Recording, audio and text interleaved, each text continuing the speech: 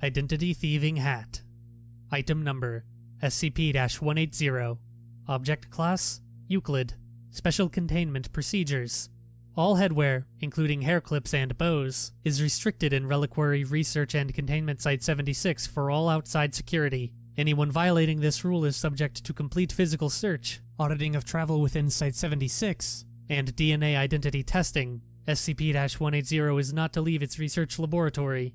The current appearance of SCP-180 is to be reported to security daily. Security is to be notified immediately should personnel encounter someone they don't recognize in their department, performing or dressed as if they belonged there, as their identity might have been stolen.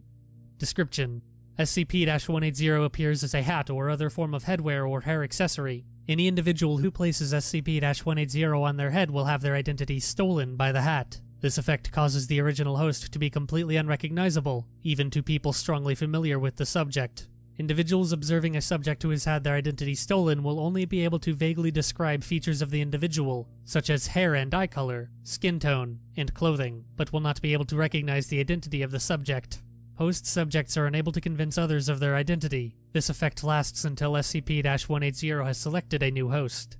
Once SCP-180 has stolen the identity of a host subject, when SCP-180 is placed upon any other subject's head, the identity of the first subject, host, is imprinted on the second subject. This is possible not only for people, but for animals and inanimate objects. For example, subjects have mistaken dogs, statues, and coffee tables for the host of SCP-180 when the hat is placed on these objects. SCP-180's appearance changes upon changing host. However, the effect is only visual. The object has appeared as a top hat, a skull cap, a baseball cap, a bandana, a hair clip, a hijab, and a motorcycle helmet, amongst other objects.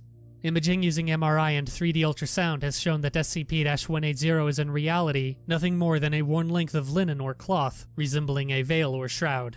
Placing SCP-180 on the head properly actually covers the face. Research has been unable to explain how and why radiation, visual and infrared, is manipulated by SCP-180 to produce false images.